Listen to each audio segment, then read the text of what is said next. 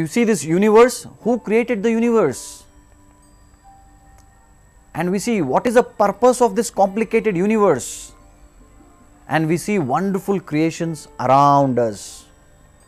You can see here such a beautiful, colorful flower, beautiful red rose, colorful birds, fish, bear.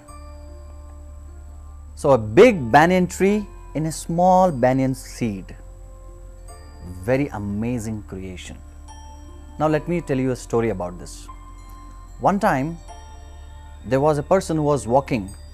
In the earlier days, people would walk from one place to another as there were no vehicles. So this person was walking and he had walked for long hours. He wanted to rest and he saw a huge banyan tree and he thought, let me rest under this tree.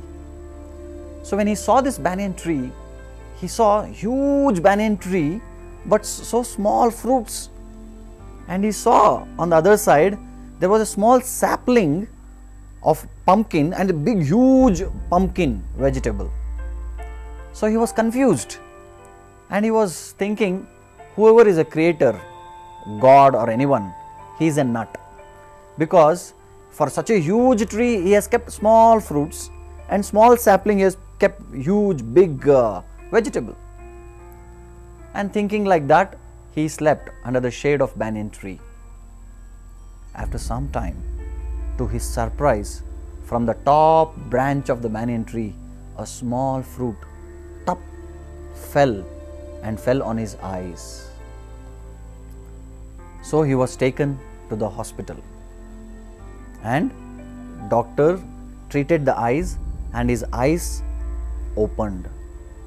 With his eyes opening, his internal eyes also opened and he thanked the creator. He said, whoever is a creator, oh God, thank you so much, because if you had kept a huge fruit in this big banyan tree, I would have died.